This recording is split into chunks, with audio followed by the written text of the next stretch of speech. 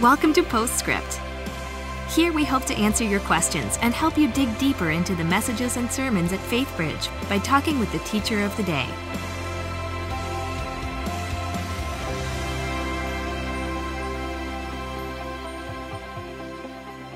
Welcome to Postscript. My name is Michael Sullivan, and I'm the business administrator here at Faithbridge, and I'm joined by Pastor Ken, who just gave a great message to kick off our Transform series, and now he's going to answer a couple of your questions. Thanks for being here with us, Ken. Happily.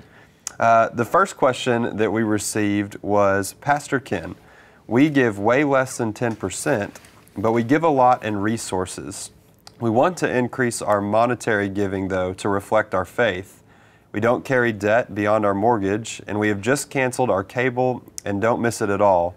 What other practical tips could you offer for those of us like us? We want to be wise in saving and giving, but aren't where we'd like to be. Sure. Well, first of all, I appreciate the heart behind whoever sent that in. That more of us would have that kind of heart. So, a couple of thoughts. First of all, I can relate. Suzanne and I, even in the last month, went through a process of figuring out, okay, we've got to cut some stuff. We're being, I wouldn't say, well, yes, I would have to say rich towards ourselves, but so many times we don't feel like it's just sort of the things you get yourself into, and you're paying for this, and we just, wait, this isn't right. I suppose we had to comb through the budget 10 times to be able to, because you get so accustomed to, well, you have to have, well, you don't have to have that. And so we had to go through it about 10 times to finally get down to the number that we really felt like was the responsible number, the number that was where we should be. I wish I could, I mean, obviously I don't know the individuals or the family's situation, so I can't really say, well, it's, it's this or this category, but I would say this: the best exercise that they and all of us, I think, can enter into is the ongoing exercise of evaluating it. One of the things that I recommend is sign up for the Financial Peace University class that we're going to run. That's Dave Ramsey, and we're going to run a cycle of that. We're not going to start it right now. We thought about starting it right now, but we're going into Thanksgiving, we're going into Christmas. That's just not a great time to start. But you can sign up now. That's online, and it'll kick off, I think, in early January. We'll get it going. And that's a great process because you have, 10 weeks or something like that, that you actually are going to grind through that, and you're going to work on it. You'll be with some other people at your table they're going through the same thing. We're all in this together, and we're all trying to grow and learn and improve here. So I'd say get signed up for FPU and keep taking the journey and working at it. Yeah, and I like that suggestion because I think some people have an idea that FPU is only for those maybe in debt, and that's not the case at all. This is a great class that, like you said, helps you budget and think through those things and say, what are my wants and what are my needs? Yeah, exactly. And even those of us who we're pretty good at it, just creating the environment that we enter into weekly for a few weeks and say, I'm going to discipline myself to grind through this again. That's a great exercise for all of us. So all of us can always improve and get better at this. Absolutely. The next question comes in, and it is, what about a single parent who receives no financial support from the other parent and is on welfare and can't even afford health insurance? It says that this and other similar hardships aren't really clear. The only thing that comes to mind is having faith and a tenfold of blessing that comes from that, and the example of the poor lady who gave everything she had versus the person who just gave out of their wealth. Still, when I've done the math over and over again, I can't figure out how to consistently tithe without something else getting paid. And the writer even says there's several of us that are struggling with this, and I think that is a popular question. Absolutely. Well, again, I appreciate the heart behind it, the authenticity, and am certainly sympathetic to the situation. You know, I think what I appreciate about this questioner is that she's wrestling with it. That's half the battle, just to say, well, I'm going to wrestle with it. I'm going to look at it. I'm going to pray about it. I'm going to think about it. I'm going to work on it, maybe go to FPU and see if there's some angles there that I haven't discovered and some insights. And so I appreciate her willingness to wrestle with it. Far be it from me, I know there's some preachers that would say, you know, sow $1 and God is bound to give you $10 back and so on. And I've seen some catastrophic things happen from that. So I'm not going to say that. What I would say, though, is that I know that I know that I know that anytime I personally or anybody I've ever known who loves Jesus has taken a little step of faith, you know, you have, I've got this much faith. Well, you act on it, and what's God do? Somehow or another, and it's never in a predictable way necessarily, He surprises us and shows up. And, you know, like the widow in the Old Testament who the oil just kept replenishing itself. Who understands these things other than that when God is in the mix, things happen. So I would say, well, if you're doing the math and you can't see how in the world could I do that? Well, what if we start here and just say, God, this is as much faith as I have. I believe, but help my unbelief. And let Him surprise you with that.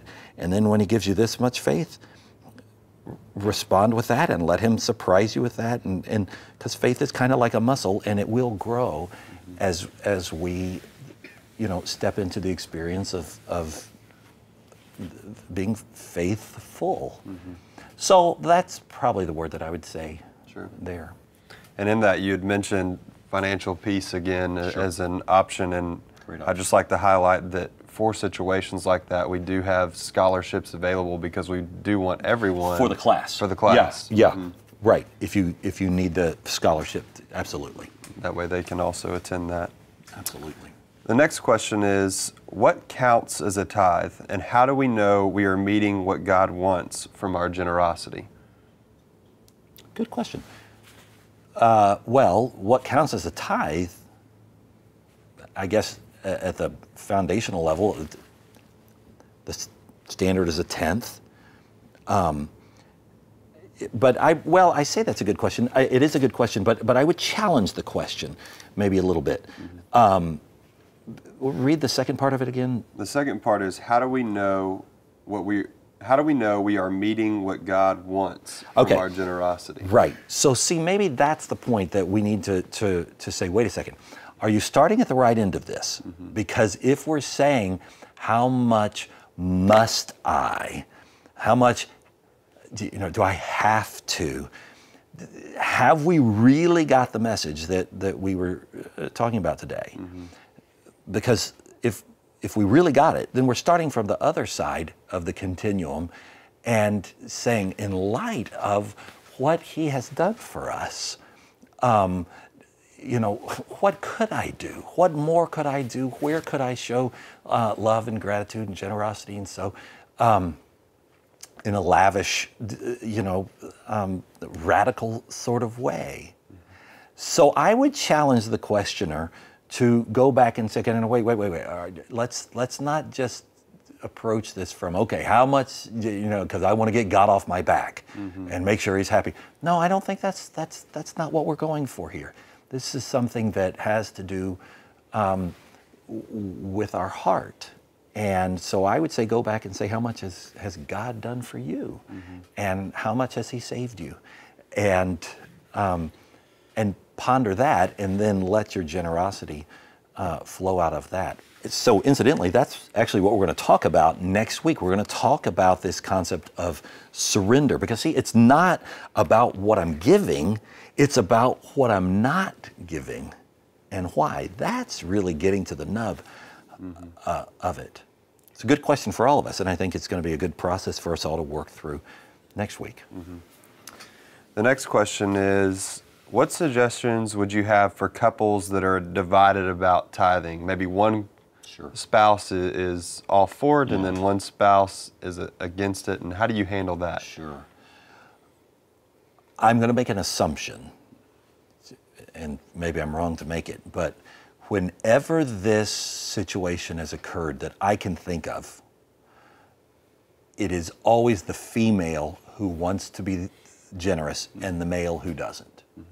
Now, this could be different. Obviously, I don't know who the questioner is, but let me address it from that angle first. I think of how it was in 1 Peter, when Peter was writing to the Christians, and the situation was that some of the Christian wives, they would have happily said, "Get lost, loser," and divorced their husbands and gone on. But Peter's going to say, no, don't do that. You might be the lifeline to your husband for the gospel. And so I want you to have a winsome witness. And because who knows, but maybe they'll come to trust in Jesus and have a transformed life, and it'll be because you stayed with them and because you're an awesome spouse. So what do we have? Well, we have two things going on. We have the marriage relationship and the money relationship, and Bible speaks to both of these a lot. So the questioner is basically asking which one gets the nod. Personally, I'm going to say go with the marriage first. And let's act upon the wisdom of God's word and say, you just be a faithful spouse, as winsome as you can be, letting your light shine.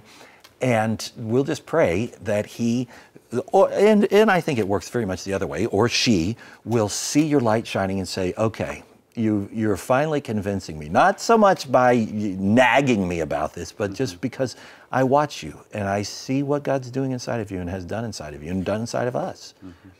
And so I want to join you in this. I would say let's start with the marriage and then get to the money, rather than making this the line in the sand, because that can really fracture a marital relationship badly. So I think that's the direction I'd approach it, at least. That's a good answer. This last one's really not necessarily a question, but more of a comment. It says that my fears center around having enough for whatever my children need now or in the future. I know God will provide, but it's very difficult to let the illusion of us providing for them go. Yeah, right. I understand that. I feel that myself towards my kids. I think probably this is, well, I appreciate, again, the questioner, because even by expressing that and sending it in, what they're saying is, hey, I'm wrestling with this. And I think that's great. I think the person who ought to be concerned is the person who said something like, I haven't thought anything about our finances for 13 years ago, because that's when we decided we were going to tithe, and we're going to give this amount, and this amount, and this amount to these kids, and we're going to live off the rest, and we've just put it on autopilot ever since. I think that's the person who needs to be challenged and say, wait a second. A good money manager cannot possibly put things on autopilot, say we'll get back to, we'll never get back to this because we worked it out 13 years ago. You're constantly working on this and thinking about it. And in our situation of managing what God has given us, weekly going back and saying, okay, now, am I being responsible? Am I doing what God's called me to do in light of what we want to do for our children that is necessary? We don't want to be excessive. We don't want to set them up for the failure that excess can do, but at least what can be helpful. And then what do we feel like God's saying, this is what I want this year, and this is what I want to challenge you to, and step towards that. And so it's an ongoing challenge. And so I think it's great, again, that the questioner is saying, I'm wrestling a little bit with this. Well, I think we all need to. And what we need to resist is this sense of finally, I'll have it all worked out and I'll never have to think about it because it'll be on autopilot. That's what the rich fool was trying to do. It'll be all worked out. I'll close those barn doors and then I can just eat, sleep, be merry. And it's just going to be, eat, drink, and be merry. And it's just going to be great. And that's where God says, no. That's foolish. That's not the way I intended for you to manage what I've given you. So, again, I'd say, jump into the FPU class just because you're creating an opportunity for yourself to go through a process. And, every once in a while we need to go through this process again and say, have we set this out right? Have circumstances changed? What's God teaching us? Have I grown in my faith? And to go through the process again. Yeah. Well, I appreciate you answering the questions, and thank you for a great word this morning and really kicking off our Transform series by asking us to wake up and take a look. It was great. And thank you for tuning in to Postscript. We'll be back next week talking about transformed and surrendering. So we'll look forward to being back here with you. Thanks for joining us for Postscript. Help us keep the podcast interactive by submitting your questions during the morning services. Learn more at faithbridge.org/postscript.